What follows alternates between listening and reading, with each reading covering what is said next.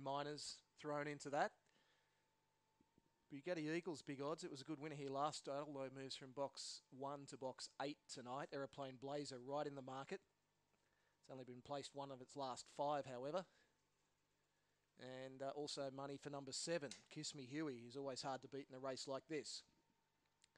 Last of them being locked away, Hurricane Sloy goes into box 6, and there goes the green light. Race 9 from the Gardens. Favourite drawn in 3, all set, ready.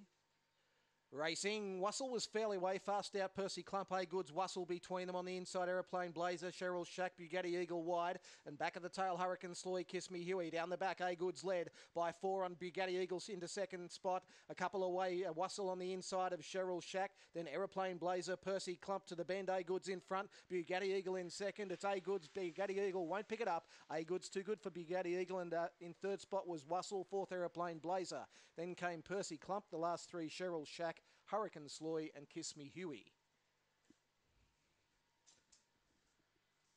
Number 4, A Goods. Number 4, A Goods, the winner. First out.